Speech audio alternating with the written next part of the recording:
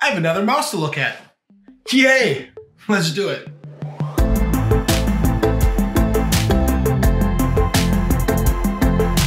All right, and that's what we're gonna do. We are gonna take a look at the Roccat KAIN 200 AIMO wireless gaming mouse.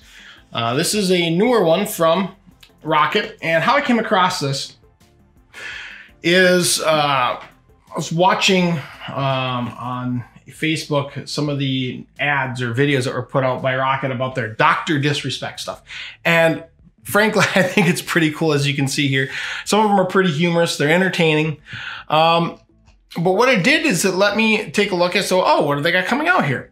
Well, I grabbed this one because the price kind of caught my eye. It's $69.99. It's not that bad of a price for a wireless, customizable gaming mouse. Again, I hate that term gaming mouse, but you know, whatever, is what it is.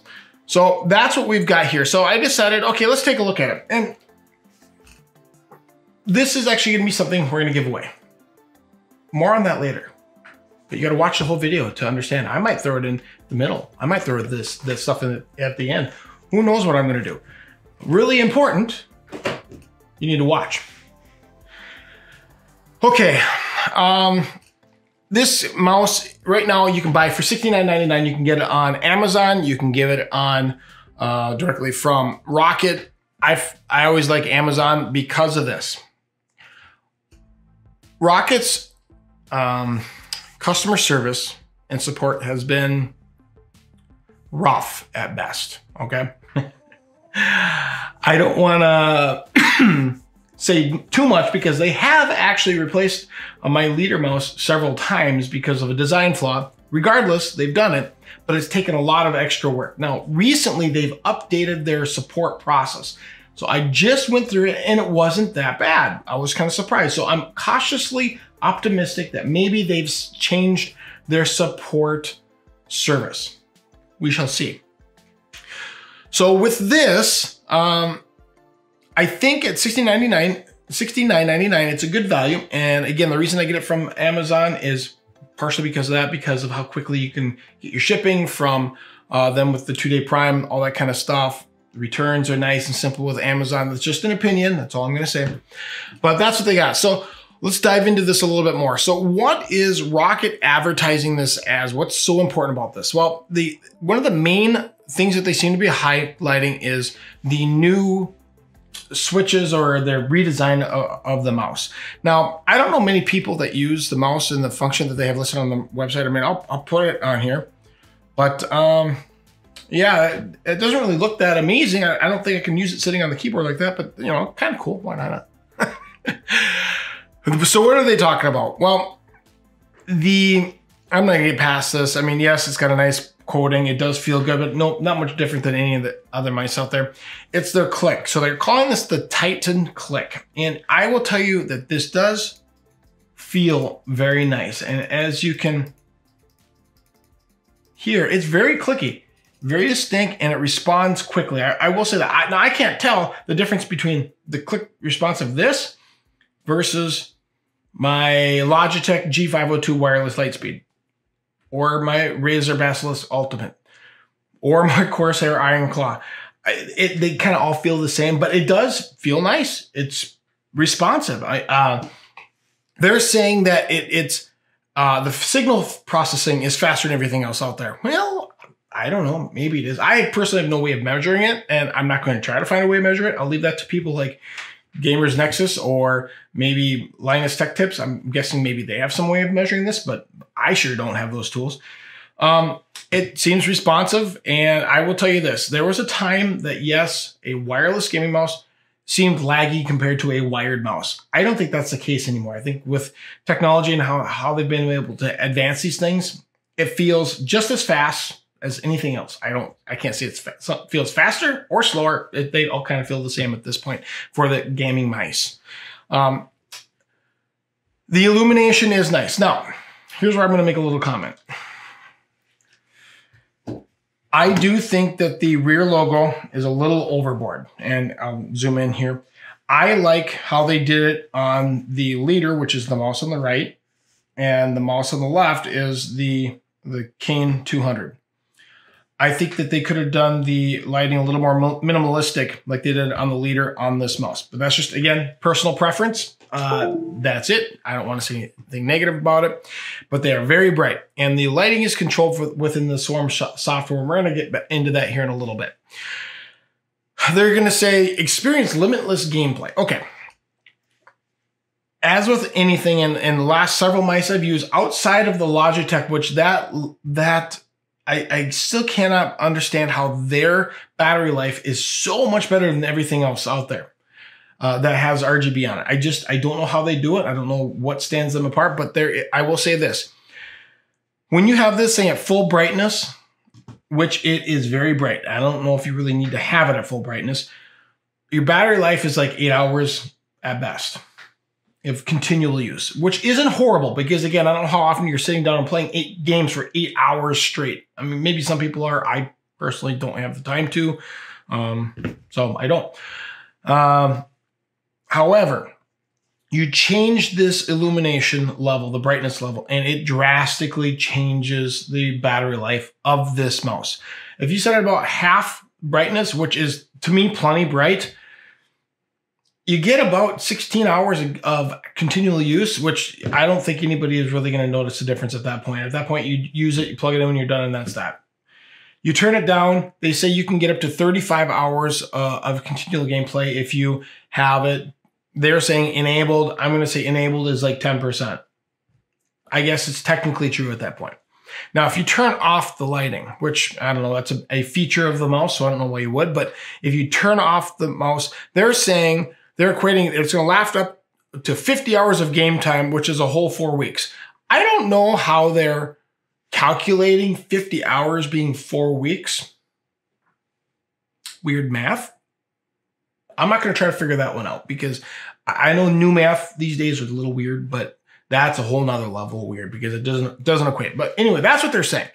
I can tell you this. I did shut it off, and after a couple of days of just being left on, computer being left on, and yes, using sleep mode and all that kind of stuff available to power it down, having all that stuff being powered down, all I can tell you this is it lasted a long time.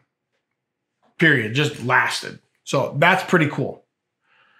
When we come down and they're talking about an improved button design, maybe, I will tell you this, it's comfortable. I like how it feels in my hand.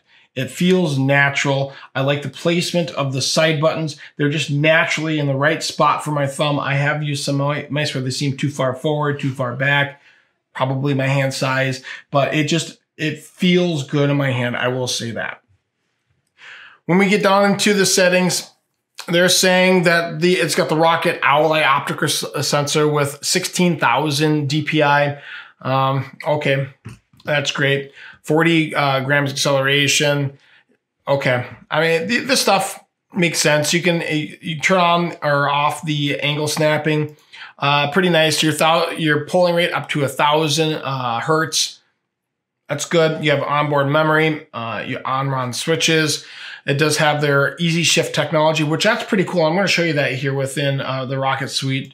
Talks about the dimensions here. It's not a very large mouse. It's not an overly small mouse. It does feel really well. Again, I personally prefer a slightly wider mouse, which is part of the reason why I like their leader mouse so much. But I think for most people, this is going to feel pretty nice. And obviously, it's going to work with any of your Windows. I don't believe this works with Mac OS at all. So you Mac people out there, sorry, it's probably not going to be really exciting for you. Now, let's jump in here and let's take a look at the Swarm software. This is real similar to those programs such as, let's say, Corsair's IQ. However, this doesn't use hardly any your background process CPU power as compared to, say, IQ. IQ can use 3 to 4% of your CPU utilization on a 9900K. This thing doesn't even register in Task Manager, so I love this. It doesn't seem to have any glitches, no hang up, so I do like that. So it's pretty simple to use. You just switch between what item you want to use. In this situation, the Kain 200. First screen is your generic setting, and here is where you've got your DPI switcher, which is also right on the mouse, initially programmed with the DPI button, so you can switch between the DPI just by pushing the button. And I have mine set at 1600 right now because that's what's comfortable for me. You can control your vertical scroll speed. You can change your horizontal tilt speed if you've got it in tilt mode, double click speed. These are pretty generic settings that you can go ahead and change. Your button assignment. Now, this is one thing that I think the power of what Roccat does is pretty nice for the most part. You obviously have every button on here is programmable. Side note, I do wish this had another button on here, or at least allowed you to use the wheel as a tilt left, right for additional programmability. Just a personal preference. That's something I really like. Or they could have taken and added the tilt button in the middle of the toggle from the leader. Would have been a nice add on this as well. But that's just my opinion. Regardless, when you use this and everything's being programmable, including that DPI switch, and this is such a simple program to use to be able to program things that I think that they've just kind of mostly got this right. You can even set anything you want to your easy shift button. So if I wanted my left click or my right click to be the easy shift button, I could do so, which would allow me to use it along press with that to activate a second set of options for everything else. So that's really nice. I like how they've done that. Illumination, this is where I was talking about. You can change the battery life of your mouse. Simply adjusting the brightness. And frankly, at 50%, this thing is more than bright enough for me to say, I don't know why someone would leave it at full brightness at all the time, unless you just, feel like you want to. So whatever. This AIMO intelligent lighting system is pretty nice because it does tie in everything. It's a pretty cool effect.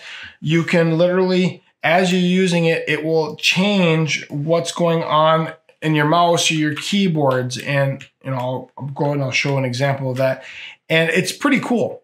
Now, the downside, you can't change the color scheme or the gradient on this. I would like to be able to further customize that. This is just a comment for the devs. This is not a complaint per se, but I should be able to fully customize all lighting on this. I would, if I wanted to have a certain set of the spectrum of colors in here to be using in any of these features, whether it's within the intelligent lighting system, whether it's in wave, which you can't adjust that for anything other than brightness or speed, and some of these other features, I think you should be able to fully program that and fully customize that on our old side comment.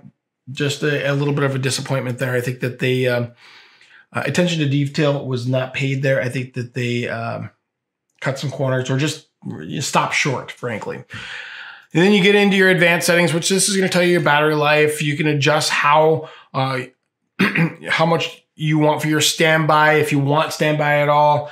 All of this stuff can be adjusted in here. Your polling rate, angle snapping, sound feedback. If for some reason you want to have sound feedback in your speakers every time you click your mouse, I don't really know why you would, but you could, I guess. Whatever. So those are all within here as well. Now you have your profiles at the bottom, which this is pretty nice. I do wish you could have more down here, but I'm fine with how it works. It's pretty easy to save, to import. You have your profile manager here, which you can then go down. You have stored. You could have 100 saved profiles. And if you wanted to have a certain 5 active, you grab them from down here, you drag them up here, and it works. So that's how Swarm works, and that's kind of the heart of what this mouse is. Now, what do I think about this? I've been using this for a little bit now. I think it's a very nice, clean, simple mouse. It's effective. I think it's a decent price point at 69 bucks. I still think I'd like to see it just a little bit less, but I guess with where peripherals are going, they're getting more and more expensive. I think that this mouse is a decent value for what it is. I'm going to give this mouse away. And what we're going to do is we're going to do this is for my 1,000 subscriber, which I know is very small. It's important to me because I can finally monetize my video. Not that that really means anything at this point because 1,000 subscribers, my views are so low that I don't really get paid much off of it, but it's still a milestone for me. It's a new channel and I'm excited. So I figured why not give something away to those that are involved. So what I'm going to have you do is click the Gleam link below. And that is how you're going to enter into this. And in 2 weeks, the winner will be announced. and I will send this to you free of charge. Now, this does have to be kept to continental United States only. I do apologize if you're outside of United States, the contiguous 48, cost of shipping, so on and so forth, all those things, the legalities behind it. I can't really get into much of that. And basically, you know, I'm paying for the mouse and I'm paying for the shipping. So that's how it's going to work. So if you're in the US, you can enter to win, and good luck to the person who gets it. Anyway, that's what we got for today. Anyway, hopefully you liked today's video. If you did, you know what to do. Hit that thumbs up button for me. If you didn't, you know what else to do. Hope it's not that. Hit that subscribe button for me, and we will see you in the next one. Thanks. Another level, another level. We ain't never settle, nah. Level up, watch me level up, watch me level up, watch me level up. Another level.